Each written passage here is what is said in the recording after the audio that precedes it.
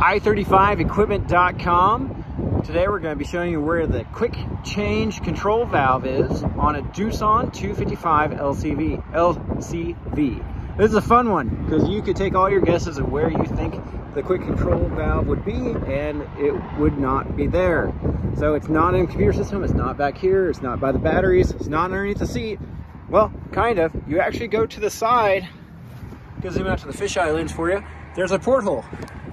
Just push this over and now you have access to switch your control patterns right there. So that's where it's located, nice and hidden, but also unlikely to get damaged there. So there you have it. Hope you guys have a great day. As always, you can see our full inventory of consignment heavy equipment online at www.i35equipment.com. Have a wonderful day.